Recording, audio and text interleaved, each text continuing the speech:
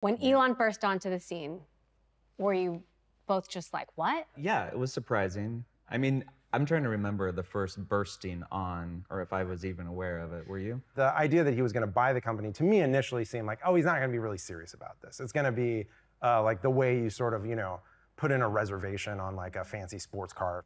There have been a couple moments where I'm like, oh, I started this thing with some other people a long time ago in this little office, and then the world's richest man bought it. Right. And it's this big news story. Like, how did that happen? That's weird. Was there any part of you that was like, oh, this is interesting, maybe it's a little exciting? Totally, yes. I like interesting things to happen. Right. I'm not a fan of things staying the way they are. I mean, that's why we do tech. That's why we start new things.